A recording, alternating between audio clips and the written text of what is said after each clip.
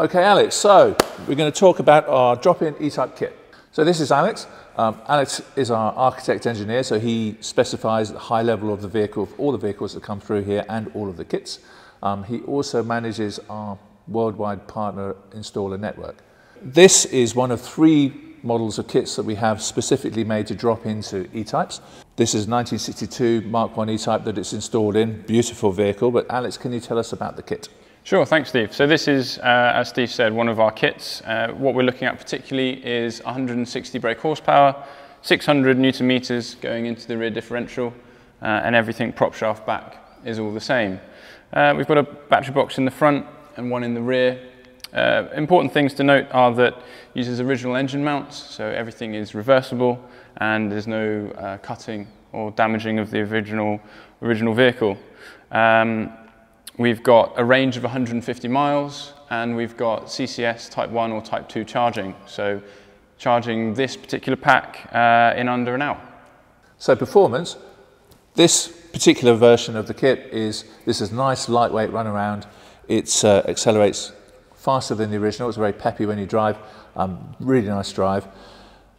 Range, this one has the smallest battery pack. It'll give you about 150 miles, Alex. Yeah, and we've got ones that will give you more than that, and also one with a bigger motor. So we could look at 200 brake horsepower, and if you really wanted to, 900 Newton meters going into the diff. The other things that come included in the kit are instrument drivers, so your gauges and your dashboard stays exactly the same. As we're saying, this is a complete kit, everything is included. So from the outside and the inside, this is still a Series 1 E-Type. It's still classic and beautiful to drive. I seriously love this car. Look at that, it's just effortless but powerful. Well, here we are then, a beautiful summer's day, a 1962 Series 1 Jaguar E-Type that's been converted with our E43 kit. This is a 120 kilowatt motor, 600 Newton meters going into the rear differential, and a battery pack that's split front and rear that bolts to the original mounts. So the engine mounts in the front and the fuel tank mounts in the back. That means that for any E-Type enthusiast that has a matching numbers car, there's no modifications required, so values aren't affected. And for installers, it's a really simple process. Just unbolt the engine and bolt in the new power plant and battery pack. So what's this like to drive? It's simply fabulous. It really is. It's lovely. Slightly frustrating with the traffic today. Let's see if we can see far enough ahead to actually to pass these people. Oh yes, we can. Let's see what that does. And we're away. Yeehaw!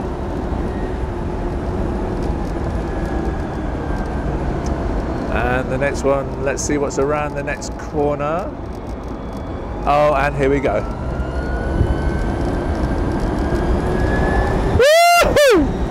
That is how an E-Type is supposed to be driven. How beautiful is that? It's just glorious. It's all there when you need it, and we're out in the open air, as you can see, in the sunshine, and you can hear the birds tweeting as you go past them at 50.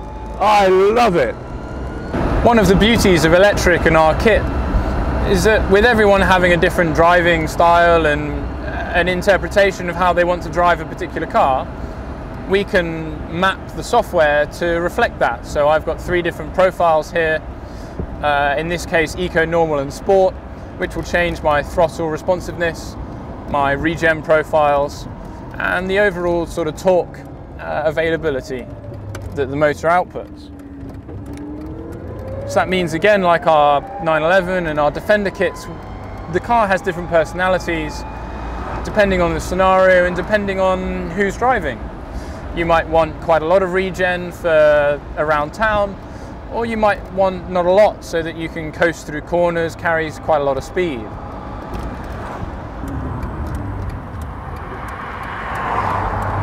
So here we are then, pulling out of a junction, and it's nice and easy. I don't have to wait for a massive gap. I can keep up with modern traffic. I'm faster than most of them, to be honest.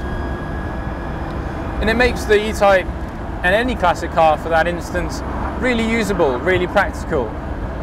The car's lighter overall, we're at 60 kilos under original weight, around 1,260 kilos, which means the car's really responsive and likes being chucked around. Okay, so here it is, an opportunity to go for a beautiful spin. Oh, I just love it. Don't you just love it?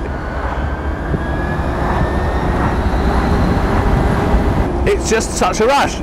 It's amazing, it's lovely, it's beautiful. And I actually, for this car, the way this is set up with the open sky and the Cotswolds, I prefer not to have the gear shift, strangely enough.